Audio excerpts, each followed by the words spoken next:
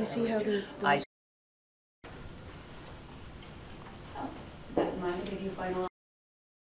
For now, this shot will go a certain distance. All right, by the time. But I'll take this. It starts to feel like a scene. We're gonna get it.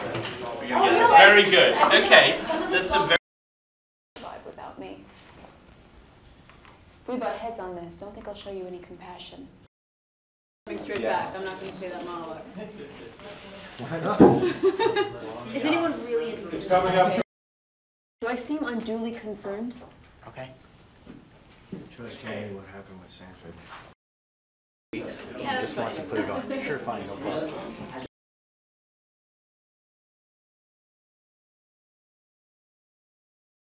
Work as lead consultant for the Brady campaign at Peterson Wyatt. I've secured places for everyone in this room with no change.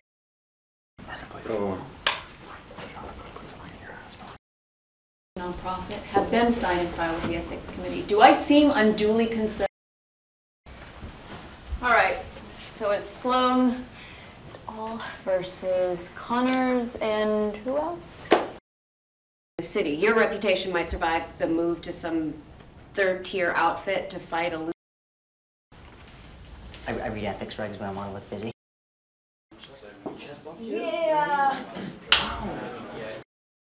Alison at the end. We'll do it as a pickup. Charlie. Another one down there. Did we have another one? The other John Madden. Yeah. What's Johnny's? Creation in action here. Come on, roll it. So you're I gonna hope be. you got the picture of him doing that.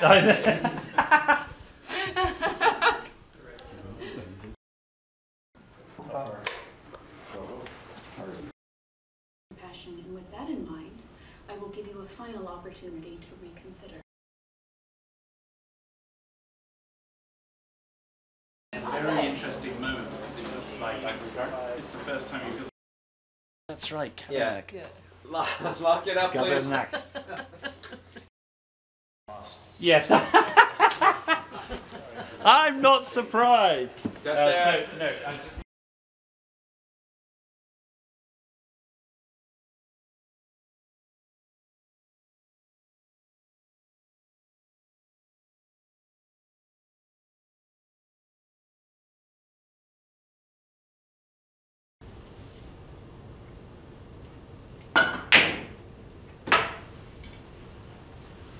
From the way you've been kicking my ass all morning, I'm starting.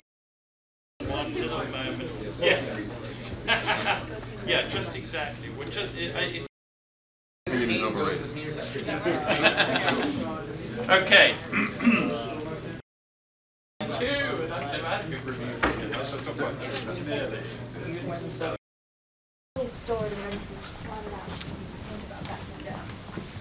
Yeah, I'm going to send you a photo of Sarah Thompson. Bravo, Mark. Yeah, I thought the same way.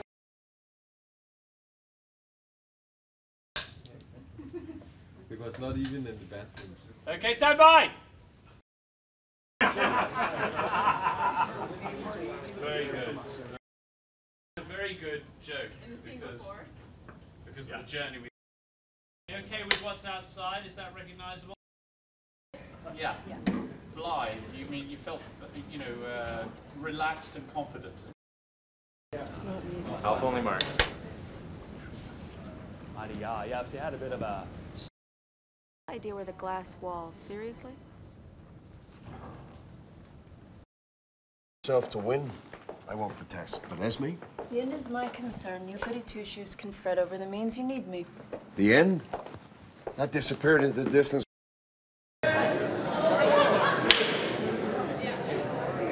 guys, nice and quiet.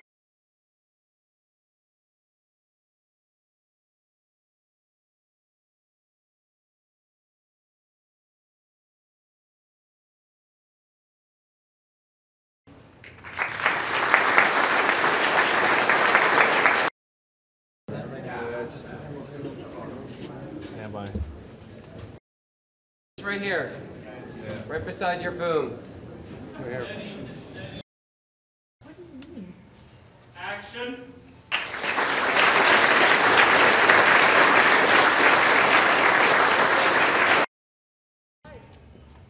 What do you mean? Action.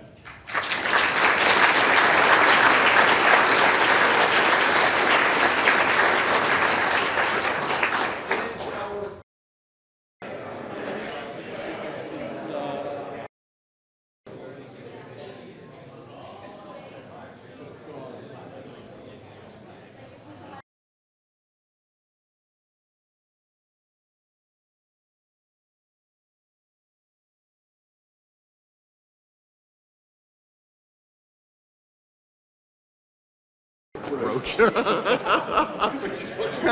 Breach. A clear breach. Holy, we get to do this. Maybe we should get a copy of this for you. Could you just...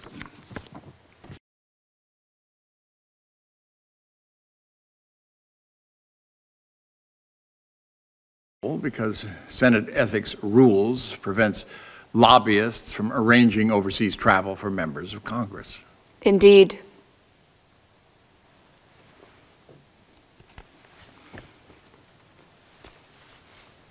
Do you know what this is?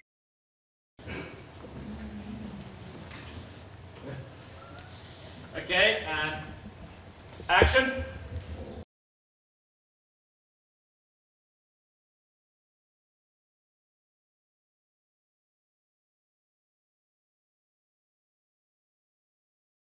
The part just fitted her so perfectly, I felt. She and I had been looking for something to do together since we worked on this film called The Debt, which is, you know, when she wasn't Jessica Chastain, as it were, when she made that movie. She'd made Tree of Life. But it hadn't been released at that point, but all the other films for which she's subsequently become known had not been made at that point. So, you know, that was a Jessica I knew as a sort of undiscovered diamond, really. And I was hugely impressed by her then. And I couldn't sort of eradicate the idea of her in the part once I'd read the script. So around about the time that I got the opportunity to go and meet FilmNation to talk about it, literally that morning I was in New York for an opening of another film of mine, and I got a message back from Hilda saying, Jessica's read it, loves it, wants to do it with you. It's very enjoyable to read a smart script. You know, I suppose the natural language of all of the people in this film is irony, the language of irony and indirection. It's extremely witty. It's very funny. But mainly it's surprising because obviously you're dealing in a world where everything is strategy. You know, it's about the world of lobbying and about how you influence people, how you bring them around to your point of view, how you secure influence in various ways. It's of course a hugely discredited industry.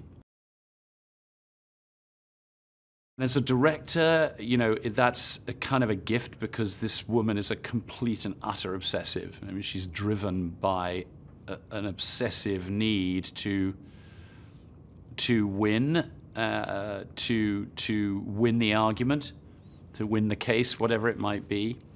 And as you probably know, she takes not very many prisoners in the process of doing that and sails very close to the wind and employs tactics that might raise eyebrows in various quarters. So harnessing that energy is where the kind of the mise en scène proceeds from, really. She barely ever sits down. She barely ever stops to rest. But its greatest weapon, the greatest weapon the script has, and this is a sort of overall spoiler alert, is that it's extraordinarily surprising. It never lands where you think it's going to land, even within a given scene. The movie tends to swerve off in a direction you're not expecting. is one of the things about it, which I think make it very, very compelling. And secondarily, and this is something I began to realize the more I got to grips with it and when I started to cast it, it has multiple storylines involving, you know, an enormous number of characters.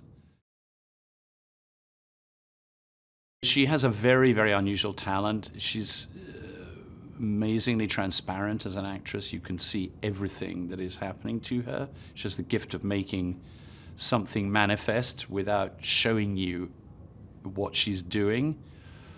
That's pretty unusual. She has a tremendous emotional intelligence about where to pitch something emotionally and can adjust that very easily. Obviously, we had a huge advantage, which is that we worked together before, and so we knew each other's temperatures. But, you know, she comes with an astonishing kind of battery of skills, which God knows this part calls for. You know, one of the appeals of the script to me, and I think a potential appeal for an audience, I always think there's a sort of through the keyhole, I should say, quality to this piece, which is that it's a world people don't really know anything about. If you ask people what a lobbyist does, a lot of them will draw a blank and not really be able to describe that. So I think at one level the film is just an insight into a world which is an integral part, for better or worse, of the way the American political process unfolds. That in itself is very, very interesting. It becomes more interesting, as I said, because she's practicing the dark arts of that kind of world as well, which makes her a curiously kind of riveting and fascinating creature to watch. Because, and this is, you know, I suppose the most important part of the whole thing, because it takes on a very, very, very divisive subject. It might have taken on another subject because, as I said, the film is really about that character as much as it is anything else. That's what I would position it as. It's a portrait of a very extraordinary creature. One thing movies do better than anything else, novels even, a more complex medium in some ways, is take you into the mind and heart of a particular character, a particular point of view. And this is really an unusual creation, this character. She's really, not just because of what she does and the way she does it, but also, let's face it, because of her gender. You know, this movie, if you actually unpacked it in a certain kind of way, is a classic American movie about an outsider, somebody who refuses to toe the line, who refuses to play by the system's rules, who you know, swims against the current, goes against the grain. And all of those things, if I described that to you, the image of a man will come up in your head. And in this case, it isn't a man, it's a woman. And the other big thing about this film is it's that very, very unusual thing, which is a central female character who's defined by all the things that a male would normally be defined by. A relationship develops between Elizabeth Sloane and this girl Esme, who's played by Gugu Mbatha-Raw. It's probably true to say that Elizabeth somehow tends to focus on a character that is potentially a sort of embryonic version of herself. She does it in the firm that she's already been a part of. This is a very, very, initially, very close relationship with a character called Jane, who's played by Alison. And when she changes sides, to her chagrin, her protege doesn't choose to go with her. And as a result, she somehow focuses like a laser beam on this girl in the new outfit as somebody who's smart, very intelligent, very motivated, very tireless, and that becomes a very significant relationship in the film. Gugu is, of course, not an unknown quantity, but she's, on the other hand, just emerging into the spotlight, where she will be a fixture, I expect. John Lithgow, who's an actor I have a very long history with. We worked together on stage 35 years ago, a couple of times, and I've always loved and admired, and there was a perfect role for him, and it just happened to fit perfectly in his schedule. Amazing actor Michael Stuhlbarg, who is quite extraordinary ability to transform himself completely from one role to another. It plays Elizabeth's chief kind of antagonist, her former colleague in the firm that she used to work for, who now becomes her sort of sworn enemy on the other side of the argument in the film. Fantastically surprising actor. Sort of burrows deep inside what he's doing and never gives you a line reading or a kind of take on a particular moment or a situation that you have expected or anticipated. Very exciting actor.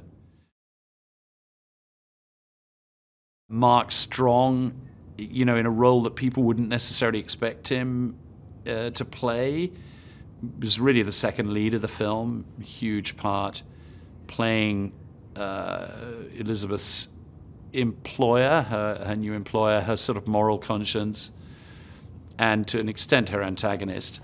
And Mark is, in my country, he has a golden reputation as being the actor's actor. There's not a director or an actor that he's ever worked with that doesn't have a massive admiration for him. Hey, Vale here. Like me, are you a movie lover? Well, a list has been released of the top 100 films of the 21st century, and we have cut it down to give you the top 10 films as selected by 177 film critics from around the world. At number 10, No Country for Old Men by Joe and Ethan Coen from 2007. At number 9, Separation by Asghar Farhadi from 2011.